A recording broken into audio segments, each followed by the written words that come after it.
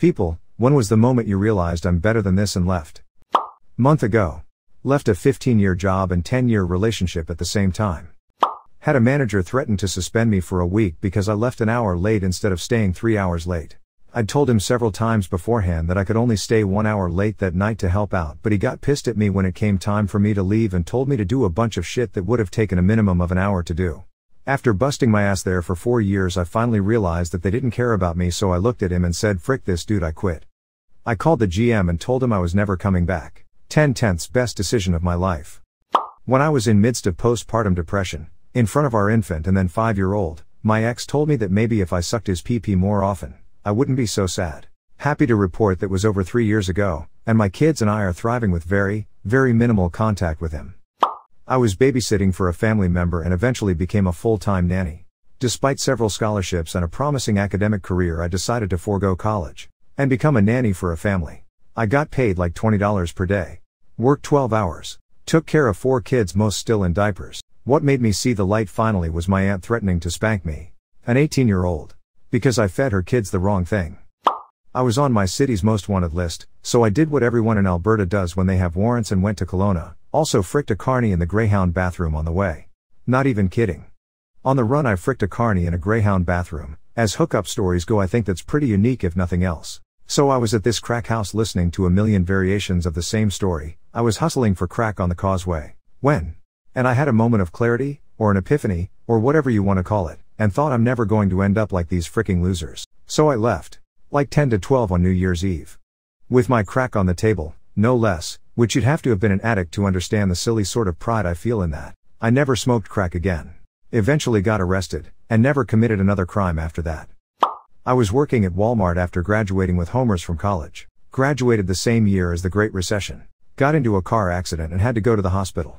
I was being treated by a kind German doctor. He had to ask some questions to asses as I had a concussion or head injury. He asked what I did for a living. I told him.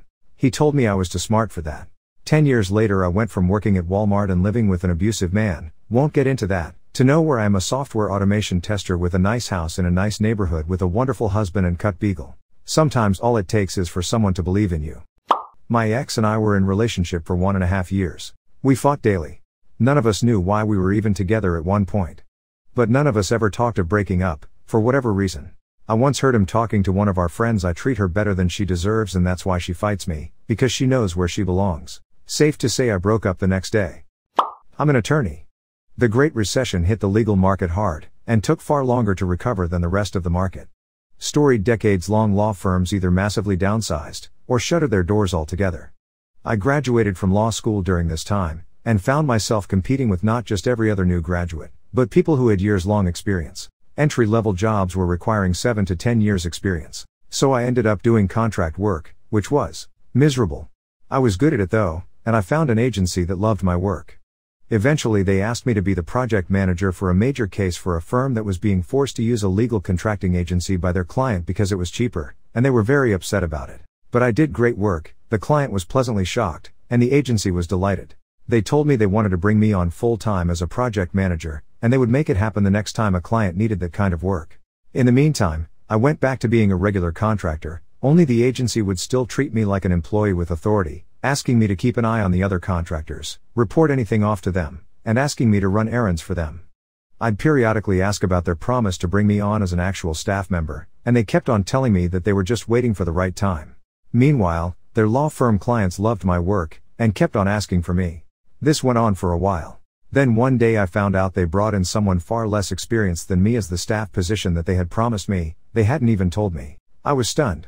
Then one night the client I was working for took a bunch of us out for drinks one night. Several drinks into the night he revealed to me that he knew I wasn't hired for the job, that the agency knew I was popular with their clients in the job I was working in, and it was more profitable for them. He told me that I was better than that, and I should leave. I ended up talking to a friend who told me about an opening where he was. I got the job, and now I'm an actual practicing attorney in a job with benefits, and where I'm making a difference and doing good work. When I told the agency I was working for that I was leaving, they were a little stunned, but understood. It's just too bad I wasted so much time with them. I had super low self-esteem after high school and thought I had no place or chance at college. So, I took a job working as a framing carpenter right after high school. I learned a lot, had some good times, but had to work with one awful person. This job foreman was an abusive alcoholic that got off on making everybody else's day worse. He was so large he couldn't buckle a set of bags and wore suspenders attached the belt and just let them dangle. Well, one job was a super tight lot and we could get the forklift where we needed to. We were at the point of setting the floor joist for the home. Since I was new guy, I was the human forklift.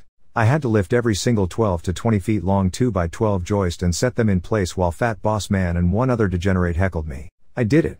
Passes the hazing, but it was the moment I said screw this, I'm going to college. Now I have a master's degree and a pretty good life. I probably owe Big Boss Man some gratitude, but screw that guy. When I was arguing with someone on YouTube and suddenly realized I'm at it for the last 3 hours. So sorta relevant. I find video games to be very much like a drug. They release all the good brain chemicals, and cause withdrawal-esque symptoms when you've been playing them and then stop. I used to play World of Warcraft. If video games are drugs, WoW is heroin. I played for years. I realized I didn't even particularly enjoy playing, but still always came back to it. At one point Blizzard released an update that allowed players to have multiple builds on single characters. It cost a lot of in-game currency, and was a lot of work and a lot of time to make that much money. I said frick it and decided to buy the in-game currency from a third-party vendor. A big Blizzard no-no. I got caught and subsequently banned. My immediate reaction was shock. I tried to think about how I could get my account back. Then I realized I spent real money, on fake money, for a game I'm paying monthly for already. I decided that maybe this wasn't a healthy outlet, and that I should find a different game. My now ex-wife had cheated on me and got pregnant. This baby was going to be our second. She told me the truth after her lover threatened that he was going to tell me. She wasn't sure whose baby it was, mine or her lover's. It was pure hell, several of the most stressful and exhausting months of my life. My hair literally turned gray. I had decided I was going to do my best to make my marriage work, and I would have if the next part of the story hadn't happened. After the birth of the child, we decided to take a paternity test because her lover wouldn't leave her alone. We ordered the at-home paternity test, and this is where it gets even more fricked up.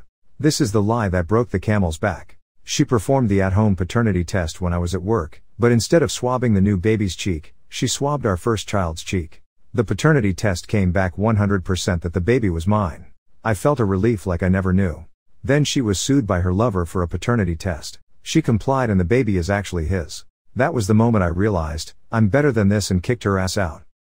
My ex-BF, while we were dating of course, he had stealthed me, backed me into a corner where my best option was to get the abortion he was pressuring me to get anyway. He'd tell me to do it whenever he got mad at me, but when we were okay he would rub my belly and act like he was excited for my 8-week pregnancy. Ew.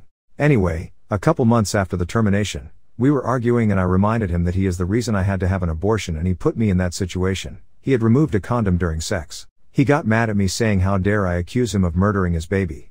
FFS. I grabbed all my stuff and walked out. Turned back and knocked on the door one last time. Took a deep breath and told him I'm not doing this anymore. Best decision I made for myself. Didn't leave physically, but instead hung up. Growing up my parents always raised me to be perfect. That included the brains and brawns. I couldn't get lower than a 75% on my tests or assignments or else I would get yelled at. This year, pretty recently actually, I received a 74%. I knew they were going to be upset, but I was actually upset myself because I thought I would get a lot higher, though that isn't a bad mark, of course. Anyways, when I got home I was crying. My mom seemed pretty worried until I told her what was wrong. She yelled at me and put my dad on the phone so I could tell him what I did wrong. It was at that moment that I realized how bullshit this all was and I hung up, walked out of my room and went to my friend's house for the night. When I lost my third game of Monopoly against my toddler nephews. Years ago I worked at Walmart. Went on lunch break. Was 2 minutes late getting back because I went to the restroom. Got written up and told to end my shift and go home because I stole time. They said I could come back the next week and talk to management about keeping my job. I told the manger to frick off, threw my name tag at him and walked out the door. Frick that place. I was involved with a friend I had known for 13 years or so. I was falling in love with her. She would vanish here and there and then come back to tell me how she was falling back in love with a cocaine addict who was treating her like absolute shit. We dated for 3 days, and I had decided to get a gym membership and work out so I could be in better shape for her. When I first met her I was thin and good looking, but just a year ago I was well over 320 pounds. I was depressed, slow, and tired all the time. But she made me want to be a better person for her, her daughter and myself. When I sent her a before photo shirtless she ended the relationship. She said she wanted someone who was healthy. I get it, but don't tell me some nonsense about how you want a healthy person. Tell me you're not into someone who's overweight. Anyway, she went back to the cokehead and would still call me crying about how he was awful to her. He had tattoos on his face and the whole bit. After many weeks of her telling me I was lying about my PP size, my weight, and my general intentions, I messaged her and told her I could never speak with her again. As of now, I am training for a physique competition early 2023 and lost over 70 pounds. I'm also in the process of buying a private music school I've been teaching at, and I owe part of this to her. I almost feel indebted that she made me want something better, and somehow I owe her my loyalty and love. But I don't. I think she was only in my life at that time to show me I could do better. I was better than that, and I left. Pulling deliveries for a hardware store that should be a 2 to 3 person job, I twisted my ankle the day before, and when I got in from walking to find my deliveries tampered with and incomplete, I knew that I was leaving and never looking back that morning. I left the first 16 minutes of that shift, and I'm glad I did. My physical and mental health is more important than being praised as a prized workhorse. I worked at a corporate restaurant that was absolutely ghetto as a server. I've always been a great server, but the last straw was when an obese teen went to the bathroom and absolutely demolished the toilet with his pants down, stall door open, and parent encouraging him. When they were done, bathroom smell was unbearable and there was no more paper at all. The next week I started applying at different restaurants. Now work at a fine dining restaurant making $350 in tips a night.